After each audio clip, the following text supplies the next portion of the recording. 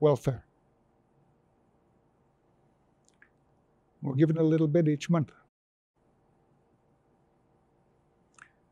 And we will never bite the hand that feeds us. We're kept passive with that little welfare check every month. We're never going to fight back because now we're dependent on it.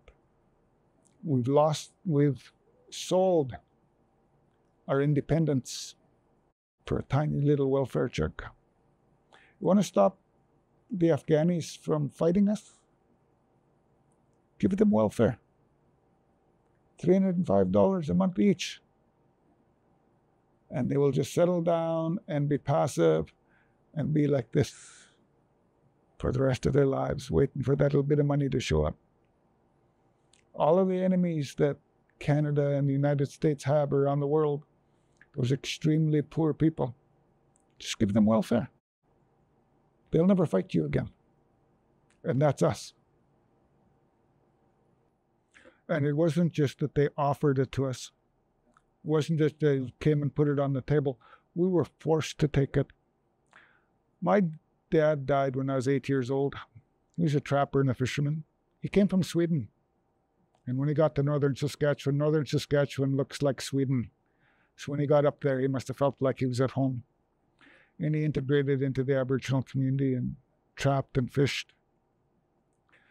And then he died in 1965. And my mother took over trapping and fishing. And she was really good at it. Imagine 1965, 1966. She's getting 100 muskrats a day. Muskrats sell for between $5 and $8 a piece. She's making $500 to $800 a day. She embarrassed the men. The government had a program where you could get grants to get windows and doors for your house. And we lived in an old house. She went and applied for that grant. They asked her how much money she made and how she made it. And she told them, from trapping. They said, what do you do with your children when you're on the trap line? And so she told them, I take them with me. And every spring, she took us out of school for a month and we went and lived up the trap line. And it was beautiful. And we ate muskrat tails every day. We're outside, we're healthy, we're learning stuff. And I'm 10 years old and I'm trapping. Got a few traps, learning how to shoot a .22. And it was just beautiful.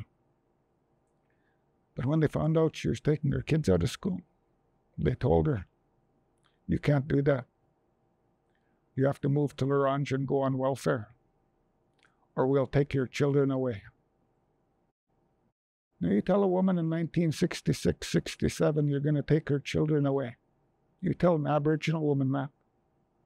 When she looks around and sees all of the children being taken away, the 60s scoop. She'll do anything you say. We moved to L'Orange on welfare. And I learned what poor meant. I was 10 years old. Before that, we'd been rich. We had everything we needed. We could go trapping and get food, go down to the river and set a net. We had gardens. We were independent. We had as much as anybody in our community, and more than many of them. And then we went to L'Orange and went hungry. I remember post office was on strike. The welfare check didn't come. We were little boys. Mom called us in for supper. The table was set. 3 boys, 3 plates. On each plate was a piece of bread with gravy on it. My mother was almost crying. She said, I'm sorry.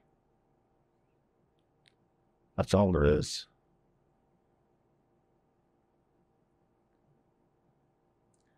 And there was no plate for her. We ate quietly.